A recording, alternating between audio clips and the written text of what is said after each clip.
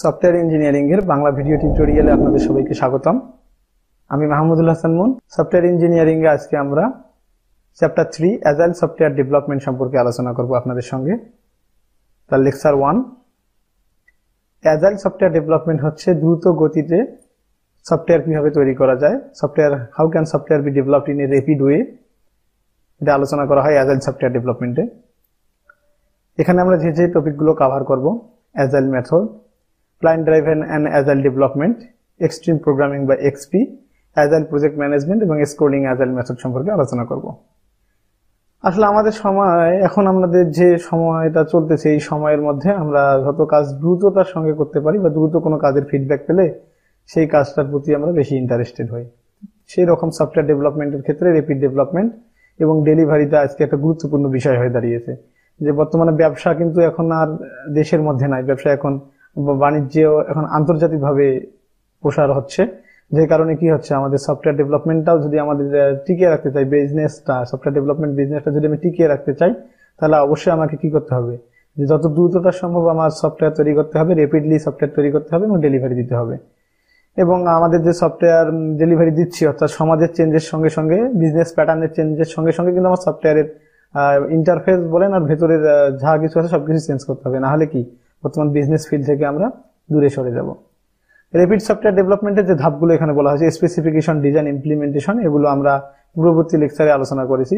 একই specification, design, ইমপ্লিমেন্টেশনের ধারণাগুলো আপনারা পূর্ববর্তী লেকচার থেকে নিয়ে নেবেন। এবং এই সিস্টেমগুলো কি হয়, যে একটার পর একটা সিরিয়ালি ডেভেলপমেন্ট করা হয়।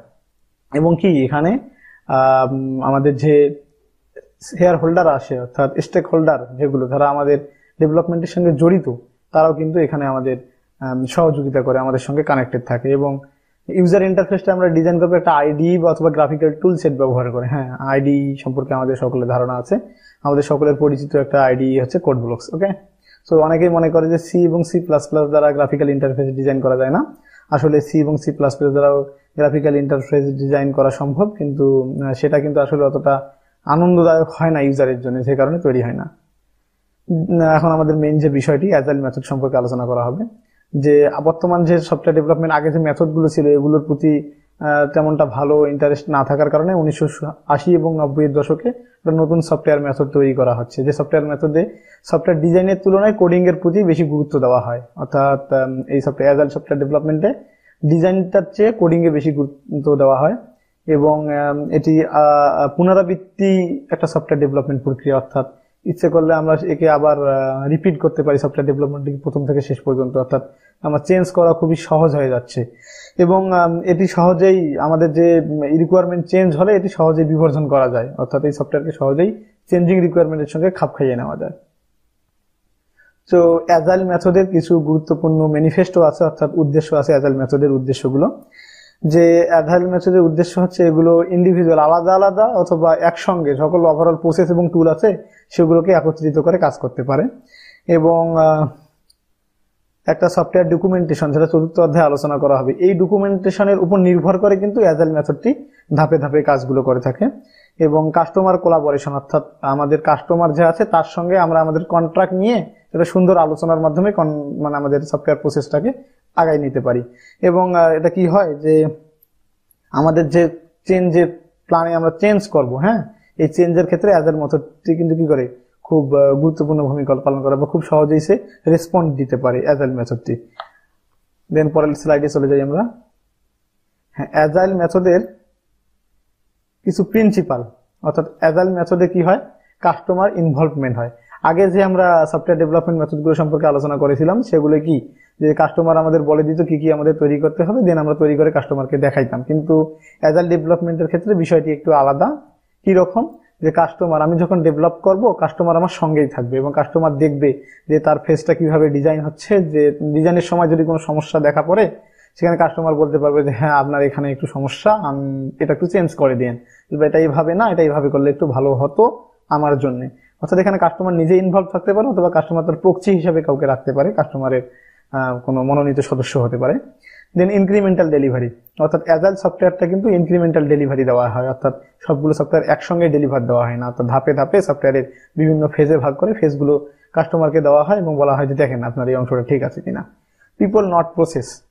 অ্যাজাইল সফটওয়্যার ডেভেলপমেন্টে কিন্তু সবগুলো সফটওয়্যার একজন লোকেই তৈরি করে না, অর্থাৎ সফটওয়্যার টিম কাজ করে এখানে, এবং টিমকে ভিন্ন ভিন্ন দায়িত্বে ভাগ করা দেওয়া থাকলেও কি করে, তারা সবাই আসে একদিন বসে এই বিষয়গুলো নিয়ে কথা বলার কারণে কি হয়, যে ডেভেলপমেন্টের ফুল বিষয়গুলো সকলের নলেজে থাকার কারণে কি হয়, কেউ যদি ওই টিম থেকে চলে যায় তাহলে সে যে বিষয়টা নিয়ন্ত্রণ করতো সে বিষয়টা কিন্তু মানে কাজহীন ভাবে পড়ে থাকে না, কারণ সে বিষয়টা সে কি করতেছিল, কিভাবে করতেছিল সে বিষয়টা অন্যরা জানে, কারণ তাদের সঙ্গে শেয়ারিং হয়েছে। যে কারণে কি হয়, এই সফটওয়্যার ডেভেলপমেন্টে কেউ যদি টিম থেকে চলেও যায় তাহলে প্রসেসে কোনো সমস্যা হয় না। ইমব্যারেসেন্স কথাটার অর্থ হচ্ছে এরকম যে আমাদের রিকোয়ারমেন্ট গুলো যে চেঞ্জ হবে, এই রিকোয়ারমেন্ট গুলো চেঞ্জের উপর নির্ভর করে আমরা যদি আমাদের ডিজাইনকে চেঞ্জ করতে পারি, এটা অ্যাজাইল মেথডে খুব সহজেই হয়। এবং মেইনটেইন সিম্পলিসিটি, অর্থাৎ অ্যাজাইল মেথডে সিম্পলিসিটি মেইনটেইন করা হয় খুব সহজেই যদি এই সফটওয়্যারটা ডেভেলপ করা যায়। এবং কারণ কি, কারণ কাস্টমার আমার সঙ্গে ইনভলভ, তাহলে কাস্টমার যদি আমার ডেভেলপমেন্টটা বুঝতে না পারে তাহলে সে তার ফল্ট গুলো এখান থেকে বের করতে পারবে না। দেন পরের স্লাইডে আমরা চলে যাই। Agile method applicability.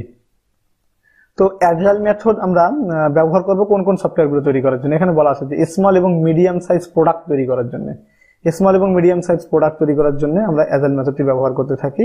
এবং যে সফটওয়্যার ডেভেলপমেন্ট গুলো হয়ে থাকে, এই ডেভেলপমেন্ট গুলো মূলত কি একটা অর্গানাইজেশনের হয়ে থাকে।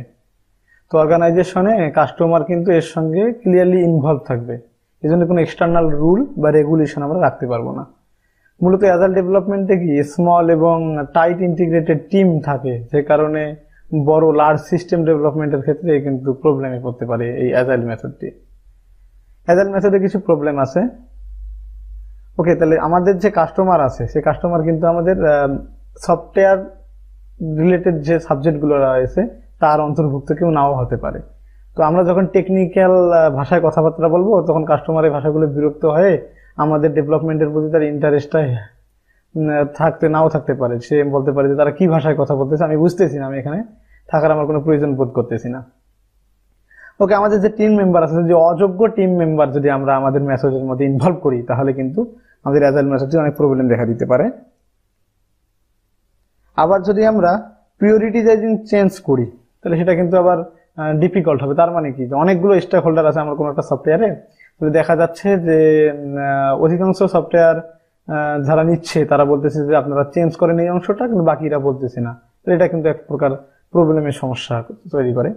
তো সিম্পলিসিটি করার জন্য, এই সফটওয়্যার ডেভেলপমেন্ট প্রসেসটাকে সিম্পলিসিটি করার জন্য কিছু এক্সট্রা কাজ করতে হয় আমাদের। এক্সট্রা কাজগুলো করার জন্য বেশি সময় লাগতে পারে এবং কস্ট বেশি লাগতে পারে, এবং কন্ট্রাক্ট নিয়ে আমার সমস্যা হতে পারে। ইটারেটিভ ডেভেলপমেন্ট, অন্যান্য ইটারেটিভ ডেভেলপমেন্টের তুলনায় এর কন্ট্রাক্ট নিয়ে সমস্যা হয় এই কারণ পূর্ব নির্ধারিত ব্যয় অনেক সময় ক্রস করে যেতে পারে, অর্থাৎ নতুন নতুন রেপিড ডেভেলপমেন্টের কারণে টাইমটা বেড়ে যেতে পারে, অথবা বেশি জনবলের প্রয়োজন করতে পারে, যে কারণে এর কস্টটা বেড়ে গেলে আমাদের কন্ট্রাক্ট নিয়ে ঝামেলা তৈরি হতে পারে। তো অ্যাজাইল মেথড এবং সফটওয়্যার মেইনটেনেন্স, অ্যাজাইল মেথডের মাধ্যমে সফটওয়্যার মেইনটেইন করা খুব সহজ। এবং একটা অর্গানাইজেশন এর জন্য আমরা যে সফটওয়্যারটা তৈরি করলাম, এই অর্গানাইজেশন কিন্তু তাই সফটওয়্যারটা তৈরির চেয়ে মেইনটেইনের উপরেই বেশি গুরুত্ব দেয়। হ্যাঁ, যে মেইনটেইন কতদিন সফটওয়্যারটা টিকবে, ভালোভাবে টিকবে কিনা, এই ব্যাপারগুলো নিয়ে আলোচনা করে। হ্যাঁ, কিন্তু আমাদের যদি অ্যাজাইল মেথডটা সাকসেসফুলি হয়ে যায় তাহলে কি হবে, তাহলে আমরা তাদেরকে মেইনটেনেন্সও সরবরাহ করতে পারবো এবং অরিজিনাল ডেভেলপমেন্টটা তো তাদেরকে সঙ্গে সঙ্গে মেইনটেনেন্সটাও সরবরাহ করতে পারবো। দুইটা বিষয় যে এখানে যে গুরুত্বপূর্ণ ভূমিকা পালন করে, যে অ্যাজাইল ডেভেলপমেন্টটা আমার মেইনটেনেন্স ভালো হবে কিনা, ওখানে কোশ্চেন করা হবে যে আসলে যে যে অ্যাপ্রোচ গুলো আমরা নিয়েছি সেগুলো মেইনটেনেবল কিনা, মেইনটেনেবল কিনা, এবং এগুলো আমাদের যে ডকুমেন্টেশন আছে ডকুমেন্ট অনুযায়ী তৈরি করা হয়েছে কিনা। এবং দ্বিতীয় কথা হচ্ছে কাস্টমার যদি চেঞ্জ চায় তাহলে অ্যাজাইল মেথড চেঞ্জ করে দিতে পারবে কিনা। কাস্টমার যদি নতুন এক্সট্রা কিছু ফিচার অ্যাড চায় তাহলে সেই অ্যাজাইল মেথডটি সেই ফিচারগুলো অ্যাড করে দিতে পারবে কি। দেখা হবে পরবর্তী ভিডিও লেকচারে, ততক্ষণ সবাই ভালো থাকবেন। ধন্যবাদ সবাইকে।